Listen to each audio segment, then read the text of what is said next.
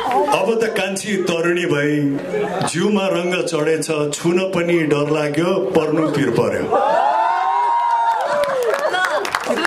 तपाई जस्तो व्यक्तिलाई मैले सुझाव दिन सक्छु हजुरले त एकदमै वहाँ आफैले चाहिँ नि एकदम सुझबुझ गरिकन आफ्नो जीवन चलाइरहनु भएको छ भ्यालेन्टाइनमा कोही स्पेशल छ भने बताइदिनुस् कृपया त्यस्तो भए त म यहाँ हुने थिइनँ होला दाइ त्यो माथिबाटै बनाएको हो त्यो मैले पहिलादेखि भन्छु दुईटा बटुकामा हुँदैन टोकरीमा एउटामा के माथि भने कहाँ हो हजुर माथि भएको हाम्रो कहिले ओर्लिनुहुन्छ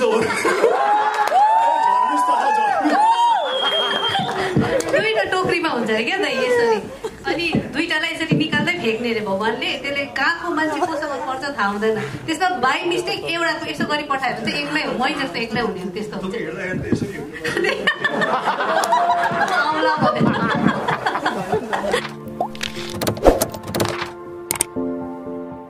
म एकदमै युवा छु भनेर सोचिरहेको थिएँ तर यो युवा टिम देख्दाखेरि त के हो यो के भयो 21 बाट म 25 पुगिसकेँ कि जस्तो लाग्यो क्या हिजो अस्तिसम्म 21 भनेको थिएँ आज 25 भन्नु पर्ला जस्तो लाग्यो अब निरुता सिंहजी त अब होइन हामीले धेरै वर्षपछि चाहिँ फेरि गऱ्यौँ तर हामी अब एउटै क्षेत्रमा लागेको हुनाले ढिलो चाँडो कहाँ जालिस मछली मेरै ढडिया भने जस्तो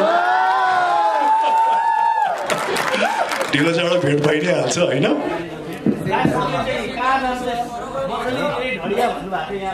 हजुर तपाईँ कता हुनुहुन्छ ए भन्नुहोस्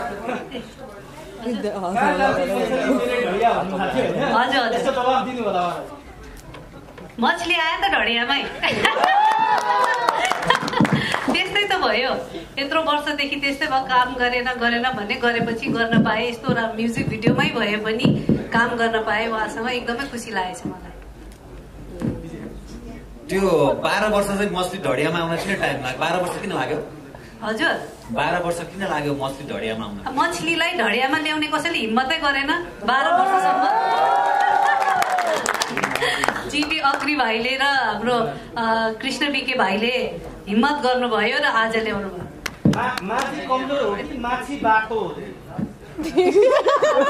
माछी र उलाई दोष नदिनुहोस् त्यो ल्याउनु पर्ने जसले ल्याउने मान्छे हो उलाई भन्नु पर्यो खरिदारीहरूलाई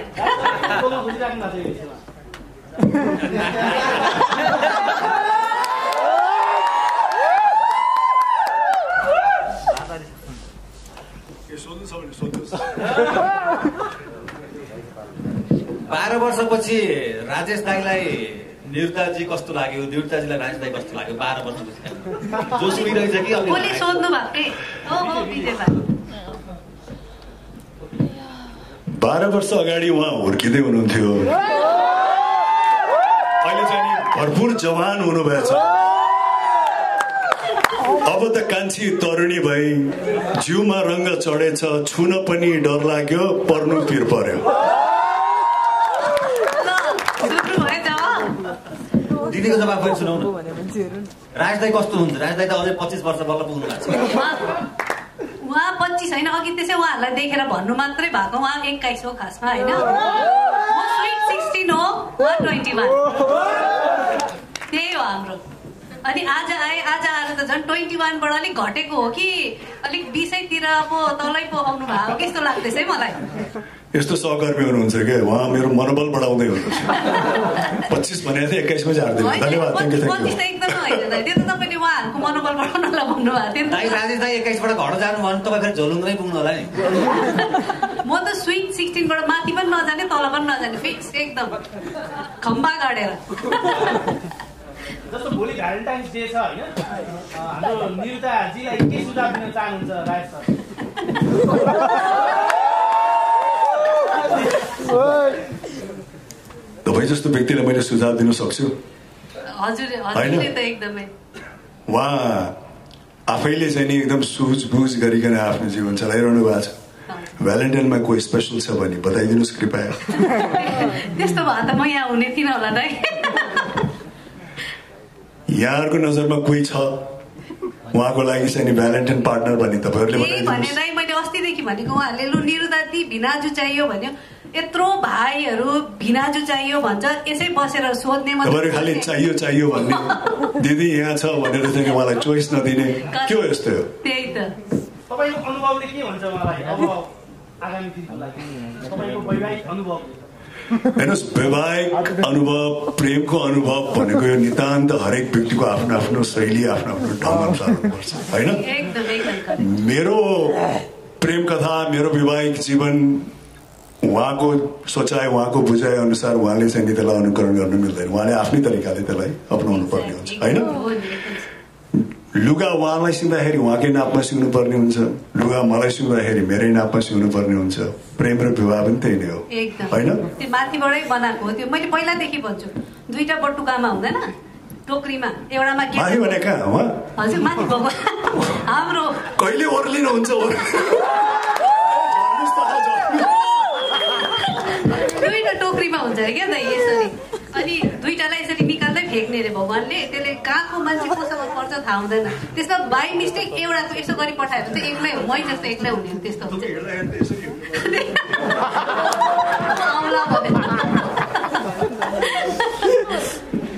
म यता छु है, म आइसकेँ निरुताजी। यता हेर्नु त पछाडि, म यहाँ छु। तपाईँले खोज्नै पर्दैन, म यहीँ छु तपाईँको लागि। यो टिमलाई विशेष गरी धेरै धेरै शुभकामना। मलाई कवि दाइको काम एकदमै मन पर्यो। तपाईँ यस्तो बेलामा पनि आउनुभयो, धेरै धेरै धन्यवाद तपाईँको उपस्थितिको लागि। कृष्णजी, यहाँको टिम, डिरेक्टर साहब, धेरै धेरै बधाई छ यहाँको टिमलाई पनि। मलाई निरुता दिदीलाई सोध्न मन लाग्यो, अब राजेश दाइले त झोली थाप्दै देखाइहाल्नु भयो यसरी हिँड्ने हो कि भनेर। झोलीमा आउने मान्छेलाई फर्कै पराउनु भएको छ कि तपाईँ? झोलीमा आइराखेका मान्छेलाई फिर्ता पठाइरहनु भएको छ कि यत्रो वर्ष? खै आएको छैन अहिलेसम्म चाहिँ, हिम्मतै गरेर अगाडि चाहिँ कोही पनि आएको छैन। इसारा नबुझ्नु भयो होला तपाईँले।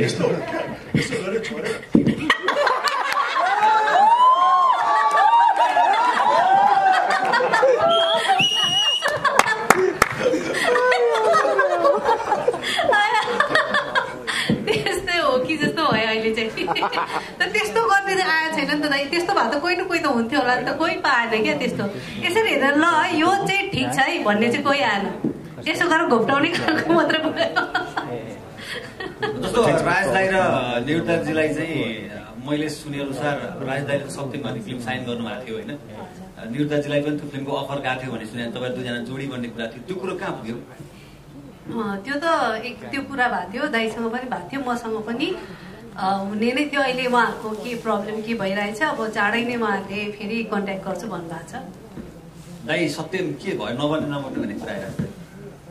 होइन, नबन्ने होइन। यो अहिलेको माहौल, यो कोभिडले गर्दाखेरि अलिकति प्रड्युसरको चाहिँ नि आफ्नै व्यक्तिगत केही समस्याहरूले गर्दाखेरि पनि अलिकति लम्बिरहेछ। तर यो हुन्छ, ढिलो चाँडो हुन्छ। राजेश दाइ, जस्तो कि हजुरलाई त्यो जुङ्गामा चाहिँ रियली देखिन्छ बसन्ती सिनेमामा, त्योभन्दा अगाडि भीष्म प्रतिका के समथिङ सिनेमामा थियो। यसमा चाहिँ जुङ्गा तपाईँले लाउनु भएको छ। त्यो जुङ्गाको चाहिँ अलिकति त्यो सामाजिक सञ्जालमा अलिकति क्रिटिक्स पनि गरेको थियो। दाइले रियल जुङ्गा लाउनु भए हुन्थ्यो नि भन्ने कुरा गर्नुभएको छ। त्यसमा त्यसलाई कसरी क्लियरिफाई गर्नुहुन्छ? अनि जुङ्गा चाहिँ पाल्ने सोख किन आएन तपाईँलाई?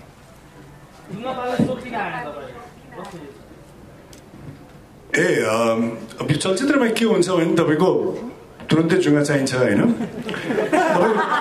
24 घन्टामा उम्रिन्छ जुङ्गा? टनिक हाल्यो भने आउँछ र? त्यो पनि एउटा समस्या छ, होइन? 12 घन्टा 24 घन्टामा जुङ्गा नउम्रिहाल्ने। उम्रियो, अब धेरै लामो समय लगाएर उमार्यो भने फेरि त्यो लामो समयमा अन्य अरू गतिविधि गर्नुपर्ने, जहाँ चाहिँ जुङ्गाको आवश्यकता पर्दैन। त्यही नै हो, होइन? त्यो जुङ्गालाई अलिकति काटछाट गरेर अहिले चाहिँ उहाँले उधारो लिइरहनु भएको छ। राजदाइलाई मेरो प्रश्न, यो 12 वर्षमा हजुरको भेट त यो बिचमा चाहिँ हजुरको भेट कतै भयो कि भएन? काम बिनाको भेट भेट त भयो नि हाम्रो, होइन? काम बिना भन्दा पनि हामी करोडपतिमा भेट्यौँ। तपाईँ गेस्ट भएर आउनुभयो, को भन्छ करोडपतिमा गेस्ट भएर आउनुभयो। अनि सत्यमको मिटिङमा अनि अन्य के फिल्मी कार्यक्रमहरूमा हुन्छ केमा त भेट भइरहन्छ त्यस्तो।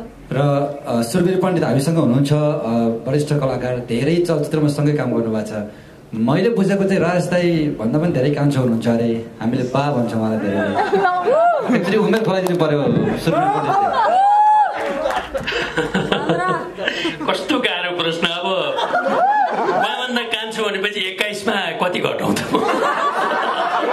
17 भन्नु न हजुर त्यही 16 17 अहिलेलाई त्यही सम्झियो धन्यवाद नभन्नु न म भन्दा ठुलो भन्नु न तपाईँ कति भन्नु 16 भयो नि त तपाईँ 17 भन्नु हजुर म 17 वर्ष हजुर अहिलेलाई ल ठिकै छ अबलाई हामीसँग एकदमै समय कम छ अब थोरै मेरो पनि क्वेसन राख्न पाउने अधिकार छ किनभने कृष्ण विकलाई चाहिँ मैले एउटा प्रश्न सोध्छु यति सानो उमेरमा यति ठुलो सोच कसरी आयो एकदम थ्याङ्क यू म चाहिँ हामी 2-3 वर्ष अगाडि नै यो गीत यो कथामा चाहिँ हाम्रो निर्देशक जीबी आग्रेज्यूले चाहिँ यो खालको कथामा एउटा गीत बनाउनु पाए हुन्थ्यो भन्ने उहाँले हामीसँगै डिस्कस भइरहेको थियो 2-3 वर्ष अगाडि होइन अनि त्यसपछि गीत चाहिँ तयार भयो अब हाम्रो आदरणीय सुरेश अधिकारीज्यूको कम्पोजिसन उहाँको कम्पोजिसन एकदमै राम्रो तयार भयो पछि हामी चाहिँ 1-2 महिना जति चाहिँ बस्यौँ यो गीतको लागि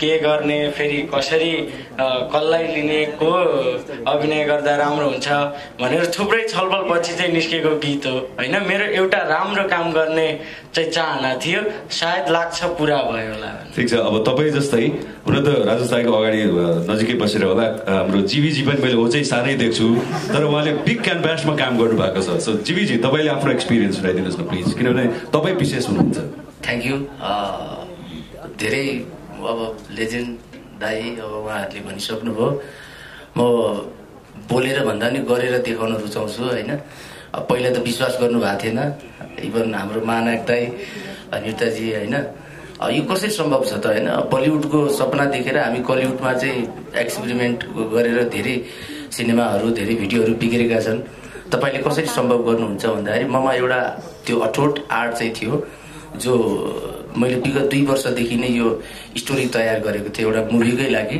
अनि त्यसको एउटा पार्ट मात्र भिडियोमा ल्याएको हो विशेष गरेर यसमा के हुन्छ भने खर्च कति लाग्यो भन्नेतिर हामी जान्नु काम गर्दै राम्रो गर्दै जाँदाखेरि खर्च 8 हुँदो रहेछ त्यो अनुभवले पनि सिकायो विशेष गरेर अब सिङ्गर मेरो पर्सनली भान्जा पनि पर्नुहुन्छ उहाँको पनि ठुलो योगदान छ किनकि यो एउटा टिम नजुटेको भएपछि सम्भव थिएन र मैले देखेको मेरो थट मेरो कथा जुन मेरो क्रिएसनलाई चाहिँ हुबहु उतार्न एउटा टेक्निकल टिम चाहिन्छ आजको डेटदेखि विगत लगभग 11 महिनासम्म राजदाईसँग 11 महिना अगाडि है हजुरलाई त 8-9 महिना अगाडि भनौँ अनि 11 महिनादेखि मसँग सञ्जय लामाजीले साथ दिनुभयो जो टेक्निकली मलाई एउटा यो बलिउड म हेरिरहन्छु त्यो लाइटिङ र त्यो उचाइ यो मलाई भन्दाखेरि उहाँले चाहिँ सम्भव गाह्रो चाहिँ छैन तर सम्भव चाहिँ छ भन्दाखेरि हामीले केही सामानहरू बलिउडबाट पनि मुम्बईबाट पनि मगाउनु भयो टेक्निकली सञ्जय लामाजीले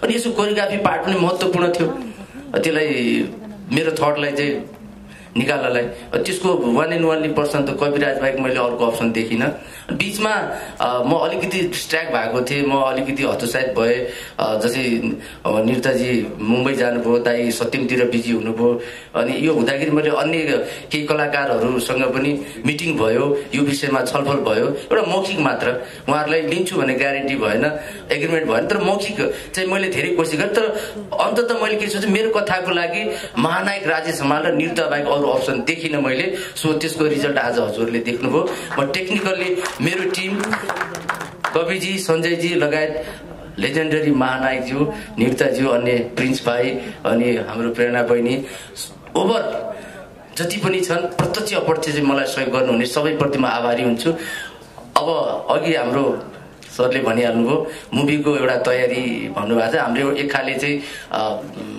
योभन्दा पनि अझ ठुलो क्यानभासमा गर्ने तयारी छौँ यसलाई अझै पनि हामीले सानै क्यानभास भनेको छौँ सम्भवतः यो पनि ठुलै हो होइन तर पनि अब योभन्दा ठुलो बिग क्यानभासमा चाहिँ हामी काम गर्ने इच्छुक छौँ मुभीको चाहिँ एउटा एक खाले कन्सेप्ट चाहिँ तयार गरिरहेको छु अहिले त्यसको बारेमा डिटेल चाहिँ नभनिहालौँ त्यही भएर यो चाहिँ यो इन्टायर टिम चाहिँ त्यो भित्र चाहिँ पसिसकेको छ धन्यवाद थ्याङ्क यू जीवीजी हामीसँग 2 मिनट बाँकी छ राम्रो कामको लागि जहिले पनि समय लिनुपर्छ भन्ने कुराको उदाहरण हो 11 महिना लाग्यो होइन मैले यहाँ सञ्जय लामा दाई र कविराज गौतराजज्यूलाई देखिरहेको छु उहाँहरूको काम प्रत्यक्ष हामीले देख्न पाइन्छ 1-1 मिनट उहाँहरूको लागि उहाँहरूको अनुभव सेयर गरिदिनु लागि त्यसपछि यहाँको प्रश्न सञ्जय लामा यस्तो क्यामराम्यान हुनुहुन्छ होइन, सिनेमाटोग्राफर हुनुहुन्छ, जोसँग काम गर्दा यति आनन्द आउँछ नि। म त्यति दौडिरहेको छैन यो प्रोजेक्टको लागि होइन, उहाँ त्यति दौडिराख्नु भएको छ। खाना खानु भएको छैन होला सायद। सर्वप्रथम राज दाई, दिदी, मेरो एकदम हृदयदेखि नमस्कार। अनि मेरो सिनियर पनि हुनुहुन्छ, मेरो ढोक पनि छ होइन। अनि यो प्रोजेक्टमा चाहिँ हाम्रो जीवी एग्री सरले मलाई झन्डै 11 महिना अगाडि हामी जोइन भयौँ। यसरी काम गर्नु पर्यो भन्नुभयो, के असम्भव के पनि छैन, हामीमा यो सम्भव छ। मान्छेले भन्छन् बम्बई र साउथको मात्रै हेर्छन्, तर हामी नेपालीमा पनि यो छ कि त्यो काम हामी दिन सक्छौँ। मलाई चाहिँ लाग्छ अब 100 मा 100 चाहिँ नपुग्ला, इभन हाम्रो 60% चाहिँ पुग्या जस्तो लाग्छ हामी। सम्भवतः मलाई लाग्छ हामीलाई यसरी काम गर्दै मौका दिनुभयो भने त्यसमा पनि पछि पर्ने छैनौँ। अनि कति मैले पेपरहरू चाहिँ उता बम्बईबाट मगाएको थिएँ यसमा युज हुनलाई, सरले त्यो भन्नुभएको हो। धेरै ठुलो चिज त उताबाट मगाएको छैन, हामीले जति पनि नेपालमा पाउँछ त्यहीबाट गरेको हो। इभन मलाई त्यहाँ लाइटिङ गर्नलाई 14 जना केटाहरू युज गरेँ, मैले 4 घन्टामा गरेँ। त्यो कामको रिजल्ट अहिले हजुरहरूको अगाडि हुनुहुन्छ, हजुरहरूले हेर्नुभयो। त्यसको लागि धेरै टाइम पनि छैन। Thank you. त्यसको लागि थ्याङ्क यू सो मच दाइ, दिदी, थ्याङ्क यू भेरी मच। अब कविराजी अनुभव यहाँको एकदम सर्टकटमा हामीलाई सिनेमा हलवालाहरूले फिल्म लगाउने बेला। नमस्कार सबैलाई। सर्वप्रथम त यहाँ उपस्थित हुनुभएको सम्पूर्ण पत्रकार मित्रहरू, मेरो दाजुभाइ राज दाई, निरुता दिदी, सबैजना मेरा साथीहरू, डाइट साहब, सबैलाई नमस्कार भन्न चाहन्छु। म यति मात्र भन्छु कि म जहिले पनि घरमा जाँदा चाहिँ मेरो दाइले के भन्थ्यो भने, दाइ आज मैले राम्रो काम गरेर आएको छु भनेर भन्थेँ। यो गाना गरेर जाँदा पनि मैले दाइले त्यसै भनेको थिएँ। अनि दाइले मलाई के भन्नुहुन्थ्यो भने, तैँले राम्रो काम गरेको बेलामा चाहिँ तेरो काम जहिले पनि नराम्रो हुन्छ भन्नुहुन्थ्यो। तर यो काम चाहिँ राम्रै भएको थियो, तर मेरो दाइले हेर्नु पाउनु भएन। दाइ कहाँ यतै कतै हुनुहुन्छ भने, दाइ यो काम चाहिँ राम्रै भएको छ। हस्, थ्याङ्क यू सो मच। कविराजीको दिवंगत दाइको हामी एकदमै धेरै चिर शान्तिको कामना गर्दछौँ भन्दै आजको लागि थ्याङ्क यू भेरी मच। र यो म्युजिक भिडियोमा अगाडिपट्टि थोरै बोल्ने मौका दिनुभएकोमा thank you very much. Entire टिमलाई गोपनीयतामा सहभागी हुन पाएँ आवाजको माध्यमबाट थ्याङ्क यू भेरी मच। हलोहरूलाई यहाँहरू सबैलाई। रचनाजीको पुरै आएन के? रचनाजीको 1 मिनट प्लिज। रचनाजीलाई चाहिँ बाँकी रह्यो भने हामी बाहिर पनि गर्न सक्छौँ। यहाँ सिनेमा देखाउने बेला भयो उहाँहरूले, यस अर्थ पनि हामीले बुझिदिनुपर्छ प्लिज। रचनाजीलाई चाहिँ निरुता सिंहजीको लागि लिपसिङ गर्दाखेरि कस्तो लाग्ने, तपाईँले सानैबाट हेर्नु भएको थियो होला? मैले उहाँको लागि लिपसिङ गरेको होइन, उहाँले चाहिँ मेरो आवाजमा गर्नुभएको। अनि ठ्याक्क अब मेरो आवाजमा उहाँको आवाज भन्नाले उहाँको लिपसिङ जुन भयो नि, त्यो देख्दा चाहिँ बाफरे यत्रो ठुलो हिरोइनले मेरो आवाजमा लिपसिङ गर्नुभयो। मलाई एकदम खुसी लाग्यो। मलाई सानै भन्नाले मेरो आवाजमा होइन, मेरो आवाजमा चाहिँ अब हिरोइनहरूले चाहिँ लिपसिङ गरिदिँदाखेरि कति राम्रो हुन्थ्यो होला भन्ने लाग्थ्यो पहिला पनि। एकदमै खुसी लाग्छ। हाम्रो प्रियाना दिदीले पनि गर्नुभएको छ मेरो आवाजमा लिपसिङ होइन, मलाई एकदमै खुसी लाग्छ। अब तपाईँले कस्तो राम्रो गाउनु भएको छ, तपाईँको गायकी, तपाईँले जुन चाहिँ फिलिङ्सले गाउनुभयो त्यसले गर्दा हामीले पनि त्यसमा एक्सप्रेसन दिन सजिलो भयो। Thank you. र उतातिर भएका नयाँ कलाकारहरू अत्यन्तै राम्रो अभिनय गर्नुभएको छ, उहाँहरूको पनि थोरै सानो केही बोलिदिनुहोस्। यति दुःख गरेर सबभन्दा पहिला आयो दिनुहुने सम्पूर्ण मिडियाको हाम्रो दादा दाई सबैजना प्लस सबै दिदी सबैजना एभ्रिवान। अनि त्यसपछि यो प्रोजेक्ट चाहिँ मेरो लाइफको भनौँ न एउटा सम्झिने प्रोजेक्ट भएको छ, किनभने हाम्रो राजेश हमाल सर जो देशले यति माया गर्नुहुन्छ, अनि प्लस निरुता म्यामको त म यति फ्यान थिएँ कि त्यो उडायो मखमली पछ्यौरी हेर्दा त्यो कपी गर्दै भनौँ न आज यो कलाकारिताको मोह त्यसरी नै बढ्दै आएको थियो। र यति राम्रो प्रोजेक्टमा मलाई सामेल गराइदिनु भएको हाम्रो डिरेक्टर साहब अनि हाम्रो कृष्ण सर अनि कविराज अङ्कलसँग मैले 10 वर्ष अगाडि काम गरेको थिएँ एउटा निगरानी भन्ने मुभीमा। 10 वर्षपछि यति राम्रो प्रोजेक्टमा जोडिन पाउँदा म धेरै खुसी छु। थ्याङ्क यू सो मच जति पनि आउनुभयो सबैलाई धेरै धेरै धन्यवाद भन्न चाहन्छु। मिडियाकर्मी दादा सबै दिदीबहिनीहरूलाई हाम्रो डिरेक्टर सर हुनुहुन्छ, कोरियोग्राफर सर अनि सिनेमाटोग्राफर सरदेखि लिएर सबैले धेरै धेरै धन्यवाद भन्न चाहन्छु।